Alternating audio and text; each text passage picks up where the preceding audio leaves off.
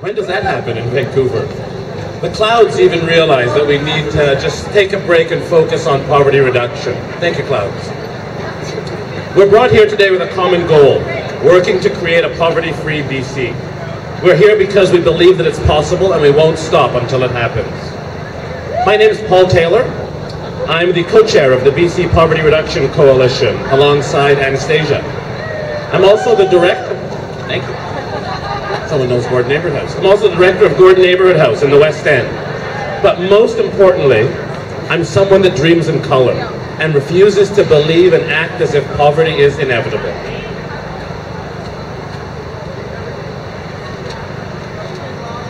Political action on poverty is possible. It's needed, it's urgent, people are suffering right now. This rally, as you know, marks the end of a week of events which have highlighted the depths of poverty and inequality in BC and the need for provincial candidates and their parties to commit to a comprehensive poverty reduction strategy. As we know, BC remains the only province without a poverty reduction plan, despite, despite having the second highest poverty rate in Canada. That's almost 600,000 British Columbians living in poverty each and every day. This is an absolute disgrace. I want to thank everyone again for being here today and the work that you do each and every day. A couple things to get us started, a couple of housekeeping things. I'm here with Liz Kellen, joins me here today doing ASL interpretation. Thank you so much, Liz. There is a sign-making station over there, and you're encouraged to take a selfie with your message once you've made a sign. Unfortunately, I'm sorry we don't provide the selfie sticks, but I'm sure you can make do. Also, you can sign postcards to the Premier. I hear she loves getting our mail, so make sure you take a moment to do that. There are accessible washrooms in the library, including a gender-neutral one on the second floor. Can't bring your sign though. There is a tent over here with chairs for anyone that needs one. Just go on down that way. Our accessibility point person today is Omar Chu. If you have any questions or concerns, please see him just to my right. The hashtag for today's rally, if you're active on Twitter, is PovertyFreeBC. Please tweet, share, and keep the dialogue going on social media. I'd now like to introduce my new friend, Gordon August, a hereditary chief from the Salish First Nation. Salish First Nation.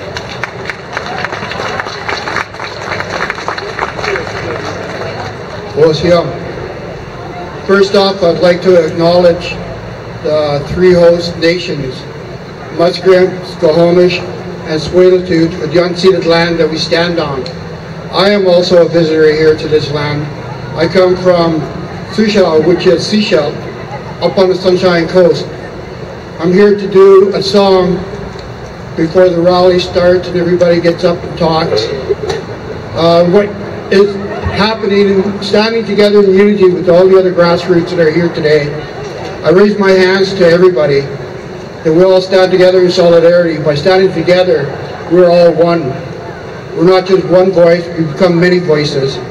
The song I'm going to sing to you was created by my grandfather, my great-great-great-great-grandfather back in 1820, when he brought someone into the circle when he met his woman. So this song has been passed on to 8 generations in our family and kept alive. Now my grandchildren carry the song today, and many other people in Vancouver that know me from other being an active in Fight C, Site C, climate convergence, affordable housing, and homelessness, and Scoop of the 60s. So with no further ado, I'm going to sing the song, but I'm not going to use the mic. Walk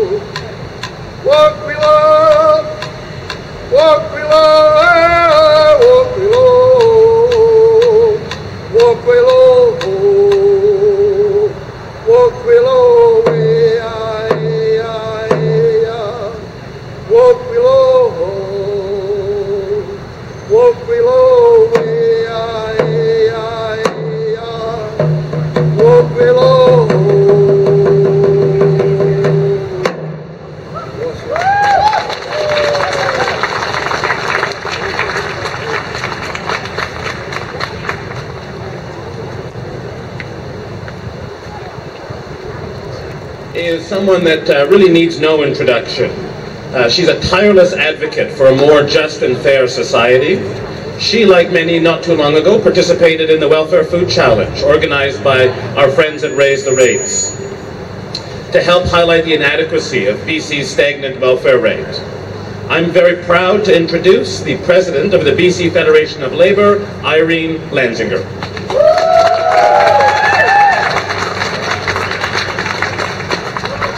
Hello everyone. It's my pleasure to be here today. Well, not really my pleasure because it's time we solved poverty, but I want to add the voices of the 500,000 members of the BC Federation of Labour to the call for a poverty reduction plan now. About 10 days ago, the Liberal government introduced a budget, and that budget did not include an increase to welfare rates. And when the Minister of Finance, Mike de Jong, and the Premier, Christy Clark, were asked about that, they said the reason it didn't include an increase in welfare rates was because they were going to find jobs for people on welfare. And I thought, are you kidding me? Either you have no idea about people who live in poverty, or you don't care. And I suspect it's both. For one thing, a job in this province does not lift you out of poverty. There are 500,000 people who work for less than $15 an hour. They work and live in poverty. And that is a shame. Secondly, there are people on welfare who unfortunately have multiple barriers. to finding a job or getting a job. They deserve respect, they deserve dignity, they deserve a welfare rate that lifts them out of poverty that they can live on. And that is not $610 a month. So we need a poverty reduction plan, and we need it now. And that plan has to include a very substantial increase to welfare rates. It has to include a $15 minimum wage, at least. It has to include a child care plan, a $10 a day child care plan, because that will help working families too. It has to include funding for public education, for health care, for social services, for that social safety net that helps our vulnerable. Those are the things we must have in a poverty reduction plan. Every single province in this country has a poverty reduction plan except BC. And in Saskatchewan, they put a poverty reduction plan in place because the medical community came to the government. Brad Wall, one of the most right-wing conservative premiers in the country, put in place a poverty reduction plan because the medical community said to him, poverty costs us too. And it is cheaper to have a poverty reduction plan than let people grow up in poverty. Poverty costs us. It costs us in our education system, it costs us in our healthcare system, it costs us in our criminal justice system, it costs us in our public services system, it costs us. And even though we should have a poverty reduction plan because we are compassionate, because we care about people, we should also have a poverty reduction plan because it makes economic sense to have one.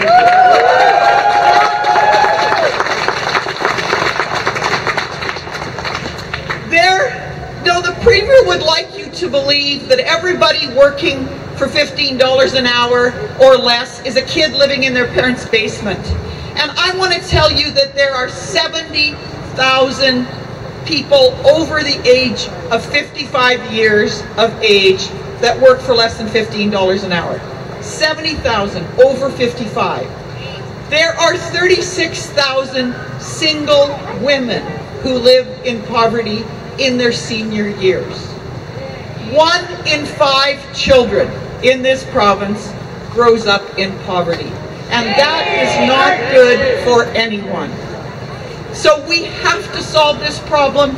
We can solve this problem. We can have a poverty-free BC.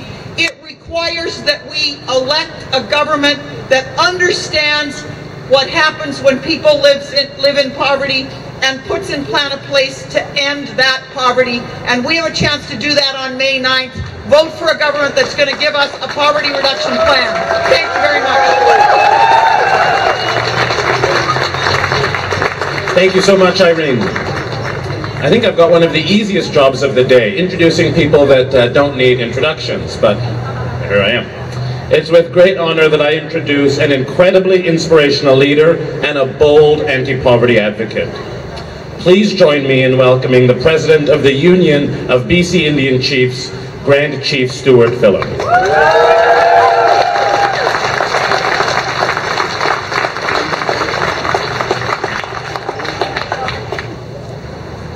Waihaskahal, Pisnaxil, Esquis, Syed. I want to begin, as is our custom, to acknowledge the Tsleil-Waututh, Squamish, and Musqueam. And I want to express my deep gratitude to the kind invitation from the BC Fed to be here, to stand in solidarity with all of you, to give our highly visible, our voice to the outrageous, absolutely outrageous policies of the Christy Clark government and its contribution to the crushing poverty that the vast majority of British Columbians are forced to endure on a daily basis. We all know that this province has suffered greatly. The people of the province of British Columbia have suffered under 15, 16 years of BC Liberal government policy and legislation. The provincial debt has absolutely ballooned to the most incredible levels that we've ever seen. And we know that this government is completely and totally beholden to the multinational, transnational corporate community at the expense, at the absolute expense of our children and families throughout this entire province. And we have an opportunity on May 9th to do as we did with the Harper government and to come out in unprecedented numbers and vote the Clark government out of office.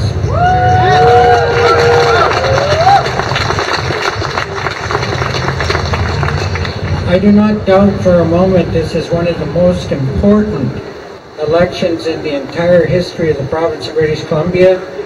There's a lot riding on this election, and it has become so tragic that on a daily basis we witness the death, the needless death of so many people as a consequence of the failure of the policies, the legislative framework. For example, the Ministry of Children and Family Development is in complete disarray. Children in care have suffered grievously.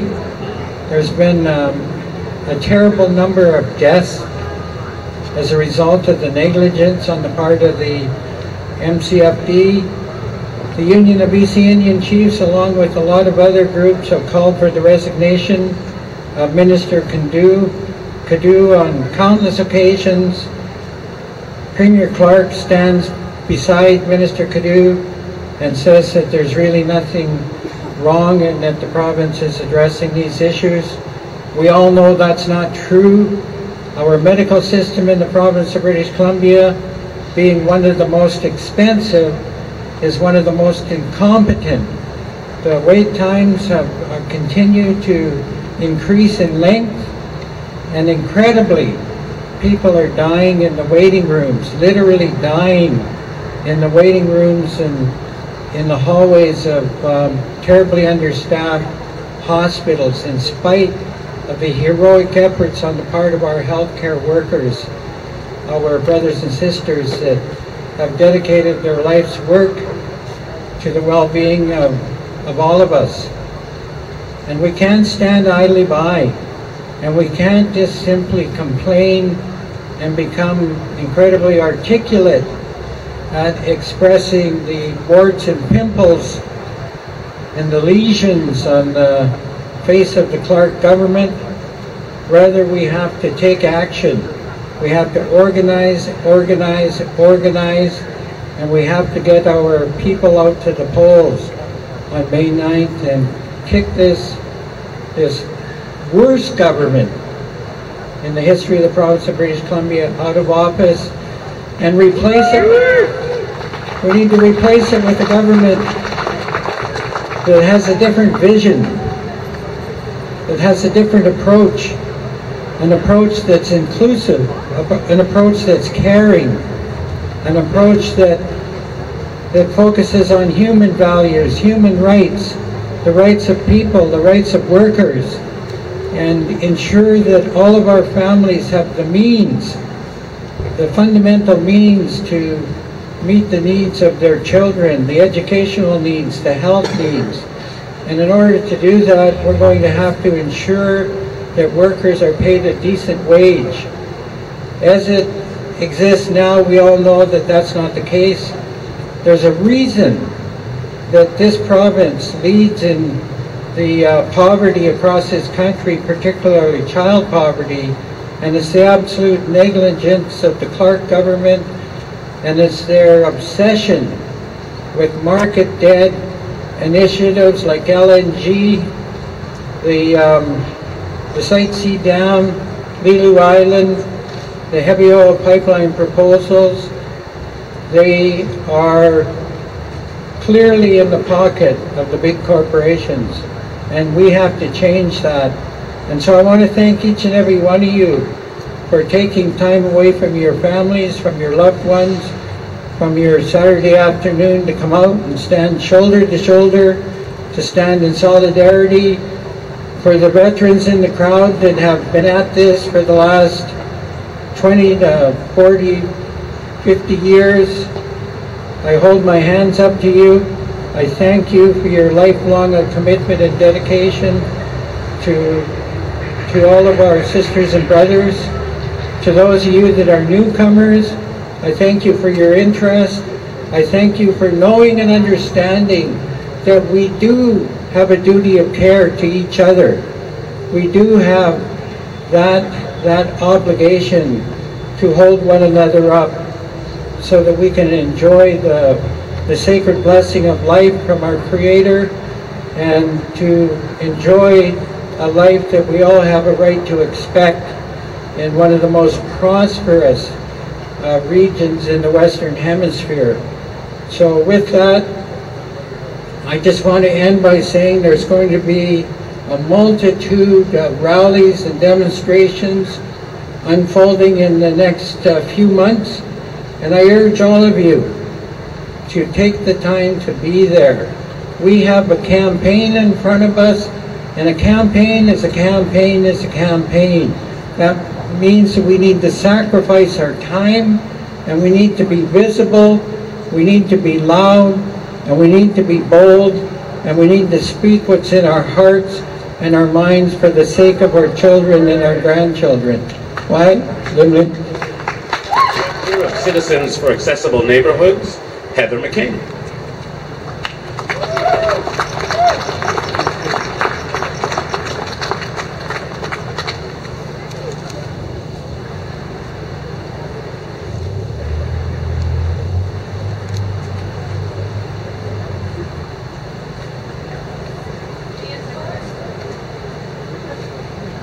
The enforced poverty of those with disabilities in our province is shameful.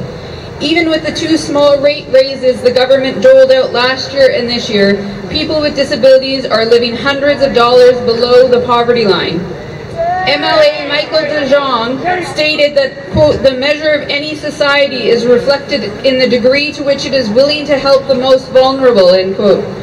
If that is what our government believes, they are failing, and they must work to remedy it.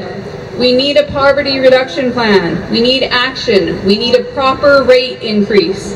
Citizens for Accessible Neighborhoods is currently working on a report called Sharing Our Realities, Life on Provincial Disability in British Columbia, based on a survey from last winter.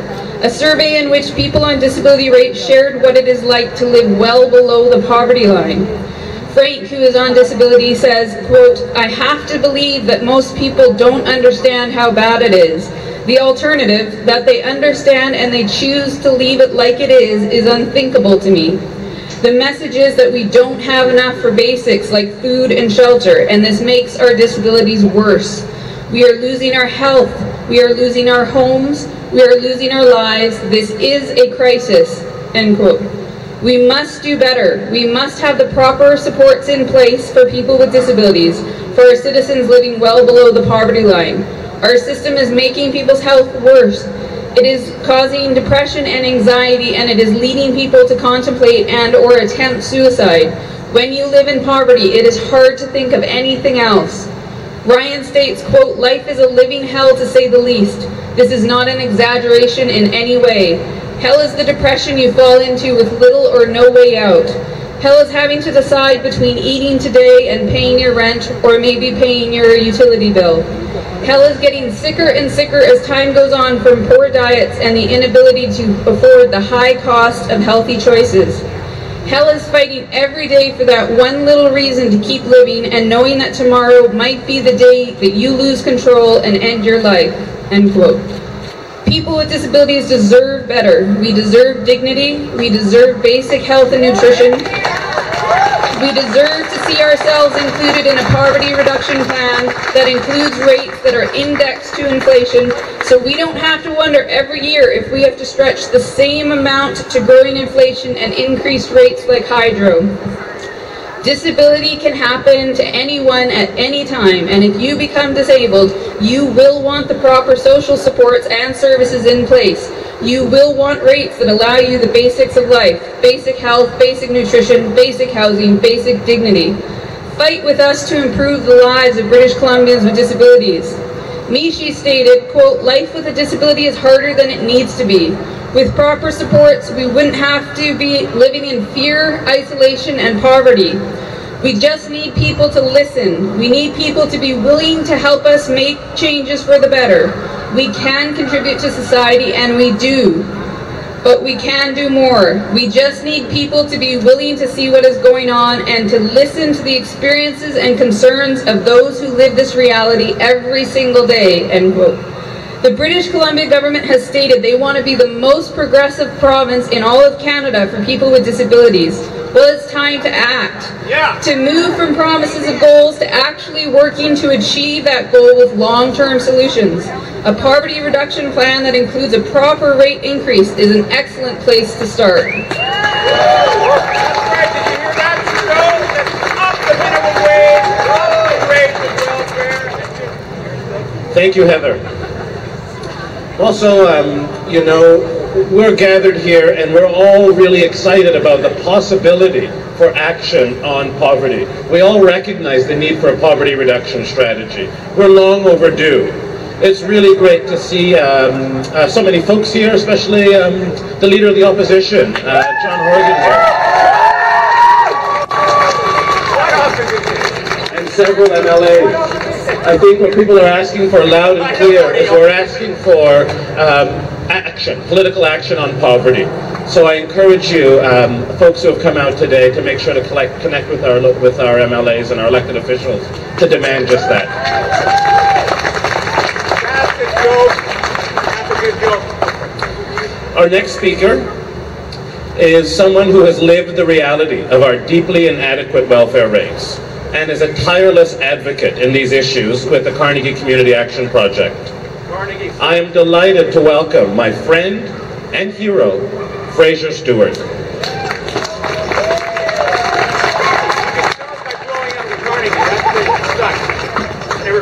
I lived on welfare for 3.5 years.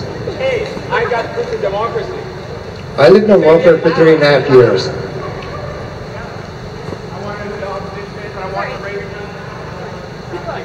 That was basic welfare of $610. Hey, that's what It hasn't changed in 10 years.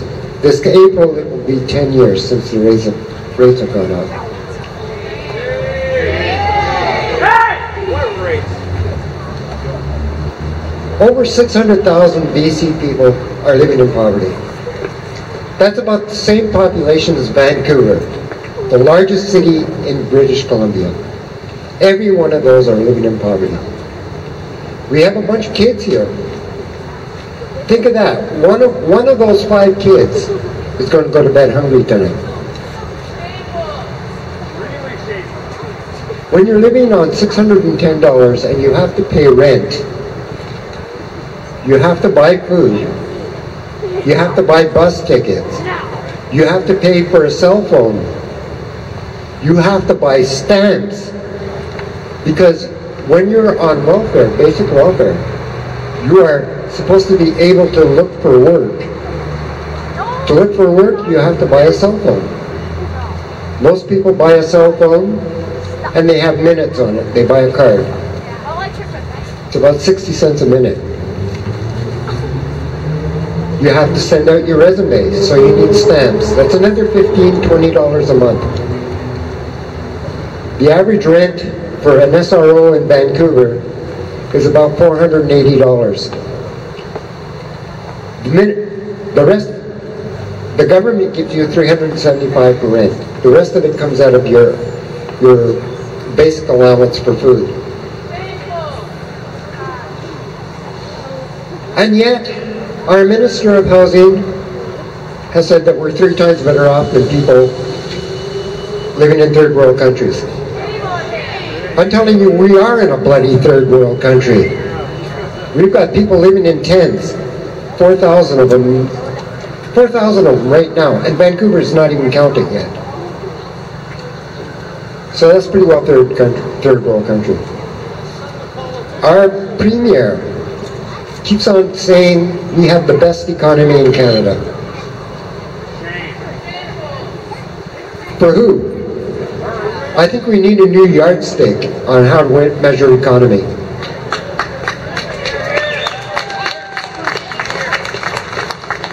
And I'm going to be a little bit contrary here. We don't need a poverty reduction plan. We need a poverty elimination plan. Thank you. Thank you for, again, someone else that needs no introduction. The rally would be, it just wouldn't be the same without the person I'm about to introduce, and it certainly would be a whole lot quieter if we didn't have him here. I have the pleasure of introducing another friend and important voice in this work. To know him is to know that he is a passionate activist that is never too shy to speak about the cruelty of the Christy Clark regime. It is with pleasure that I introduce the Raise the Rates organizer and my friend Bill Hopwood.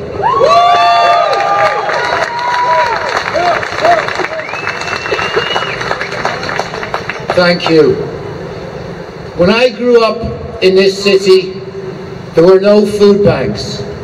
There were not people sleeping on every street corner, and there were very few people panhandling. Now, BC is a much richer province, and yet we have food banks everywhere. We have people sleeping on the streets. We have people panhandling everywhere. What happened? The politicians decided to create mass poverty in British Columbia. They set the tax rates, they set the minimum wage, they set welfare rates, they decide not to build social housing. They decide to leave basic welfare frozen for 10 years. Minister Stillwell said about welfare, she recognized it would be challenging to live on $610 a month. It is not challenging, it is impossible. But there was one group of people that this government thought were challenged, the 1%. They gave to each individual member of the 1% $41,000 every year in tax cuts. They must have been struggling because they needed $41,000. That's more than the average worker earns in BC in a year. So it's a political choice to create poverty. They also, if you add all that up, they gave away $3 billion in tax cuts. If we had that money in the public purse, our schools would not be stretched, welfare would be increased, we could afford to look after our young children and all the other issues. So hopefully, on May the 10th, those tax cuts will be reversed and we get that money back in the public purse. Basically, Raise the Rates did a skit a while ago of the Premier marrying Mr. 1%. This government is married to the 1%. Irene talked about the cost of poverty. I'll give you the money. Poverty costs BC $8 billion a year. Fixing it costs $4 billion a year for that welfare raising the minimum wage, building 10,000 units of social housing, $10 a day childcare. It would save $4 billion a year and we'd be a much healthier and happy province. Why does this government waste $4 billion? Because poverty benefits somebody. It benefits big business. The terrible welfare rates frighten workers to put up with crap jobs because the alternative is worse. A low minimum wage holds down other workers' wages. So even if you're in a union job, this government's poverty increase plan threatens your living standards. I said the politicians make poverty. But I'll tell you something else. Movements make change. Everything that we value was created by mass movements. When people said women should have the vote, everybody said ridiculous. When people said workers should have a weekend, we were told it would destroy the economy. Movements created those things, and we didn't call for 1 woman in 10 to have a vote, 1 worker in 10 to have a weekend. We said all workers get a weekend. The same with poverty. I will agree with Fraser. We need a plan to eradicate poverty in this province. We need to build that movement. We need to force that onto the political agenda and make it so poverty is history in BC. Thank you.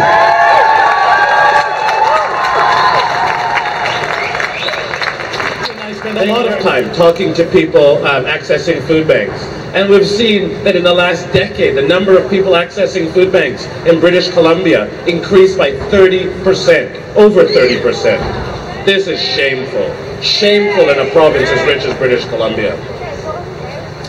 Our next speaker is a health sciences student at Kwantlen University who works as a pharmacy tech. She has experienced unfair treatment. One thing the government can do is to make sure that all jobs are good jobs by raising the minimum wage to $15 per hour. And that's easy. They can do everything they want, but we just need to speak up what we need them to do. They can also strengthen up employment laws, and more importantly, they can enforce them to protect workers from bad bosses. I have experienced really bad experience working for a bad boss. I was hired as a pharmacy assistant and paid just over minimum wage. I worked for long hours with no vacation pay, no benefits, no overtime. My employer even tried me not to go to school and, better myself. I needed the job and the experience, but I struggled to make my needs meet. I knew in my heart that I wasn't being treated fairly. It was scary, but the day came when I spoke up for myself and for my rights. And can anybody imagine what happened for speaking for my rights? I got fired. Yes, it was really a shame. But why he fired me is because he didn't want me to speak up for my rights in front of other workers. Because he didn't want them to know that he's not treating everybody at his company fairly, and he's not following the laws. But I knew it was wrong. Even though I got fired, I went home and I cried for a couple hours. I prayed, God, what happened to me, And I lost my job. What's the company's name? We all But when you know that you're right from inside, you haven't done anything wrong, God is with you. I got lucky. I got a random call from a pharmacy where I dropped my resume off a couple years earlier. Who saves a piece of paper for a couple years in a company? But I was one of the luckiest ones. So I got called from them, and the company is unionized. Now I'm making a living wage and have union people to support me and making sure my company is following the laws and fighting for my rights. Yeah, and also I can afford to go back to school now and become a pharmacist. I am doing so. Having a good job and a good wage has changed my life. I believe everybody in BC should have that chance. You can't count on having a good luck like I did. That's why I want everybody, people like me, to speak out for their rights. Because our government wants to know what we are struggling with. Because government would never know what we want unless we speak out. They have to do more, and they can do more. it is time to protect workers from exploitation and bad treatments from their bosses. It is time that BC had a poverty reduction plan. Thank you for listening, and have a great day.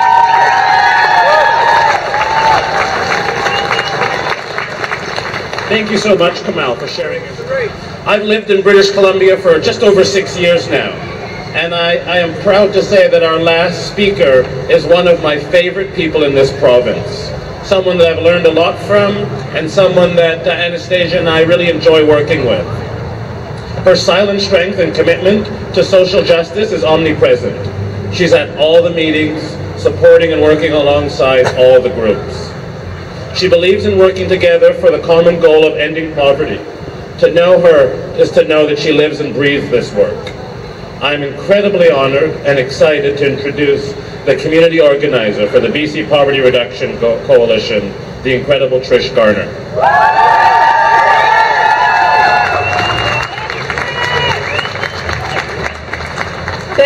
Thanks so much, Paul. Thank you all for coming out today. It's so great to see so many familiar faces in the crowd and so many new faces here today. This is big, and I appreciate every single one of you who came out today, really, every single one of you in the crowd. So this is the end of our Poverty Free BC Action Week, and I have learned so much this week. And more importantly, I felt so much this week. I have felt desperately sad watching a film set in England where a man is driven down by the welfare system and dies, and knowing that's happening here in British Columbia. I have felt angry learning that farm workers earn 4 cents to pick 1 pound of blueberries here in BC. And I feel the fear in the world that's pitting us against each other. Look at what's happening, so that we don't actually often feel for the person on welfare, or the farm worker, or any of the 600,000 people living in poverty. Poverty is not a problem to be fixed, but a wound to be healed.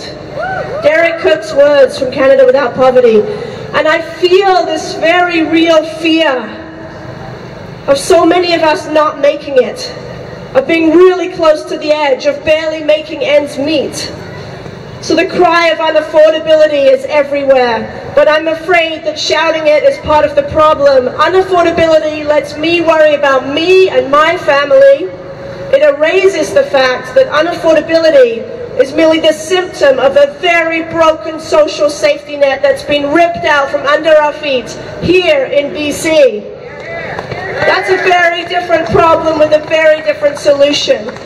We need to pay attention, not to the individual and our affordability angst, but to the social. We need to look from me to us as community.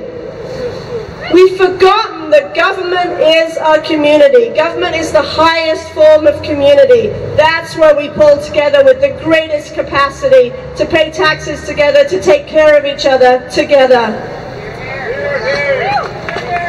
As an outsider from England, I know that Canadians are so proud of public health care.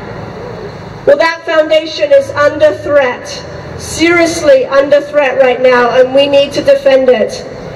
We value public education to the core too. Well, I don't have to tell you that that is under threat too. We need to defend these public goods, our good, and we need to make poverty public in the same way. We have universal health care. How about we fight for universal poverty reduction? Make poverty public. If we truly do care, we need our government to take care of poverty here in BC. A poverty reduction plan is the means, and it will raise incomes, welfare, disability, minimum wage. It will build social housing and bring in $10 a day childcare, and reinvest in public education and public health care, and defend Indigenous rights, workers' rights, disability rights, migrant justice. But it is only the means. We cannot lose sight of the end. A poverty-free BC, yes, but more importantly, a world where we recognize and affirm each other's humanity. Fear is driving the course of the world right now, and we have to stand up against that. What we need to feel is not fear, or sadness, or anger, or hate, but love. We need to break down the divisions between them versus us. Whoever is your other in the them versus us, by actually loving them as we do us. We need to trust them, respect them, think the best of them, value their lives. For the longest time, I've been hearing this phrase, all my relations, at the end of Indigenous acknowledgements, and I've just been repeating it by rote. But I started thinking about those 3 words, and I invite you to think about them too. All my relations, the power in that. Imagine, look around you, imagine if we actually felt that. Our world would be so, so different. Let's not get distracted. We need to face the challenges here in BC. Inequality is very real here, and it's going to take all of us working together for a collective vision to show the way out of the deep hole we're in. But I wouldn't want to do it with anyone but all of you here today. This is a turning point in history, and when people ask where were you, you can say, I was here in BC. I was here in BC. We are here. It's going to be messy, it's going to be hard, but we will make this happen. We can make meaningful, real change here in BC. This is just the beginning. All my relations. This is just the beginning. Wow. All right.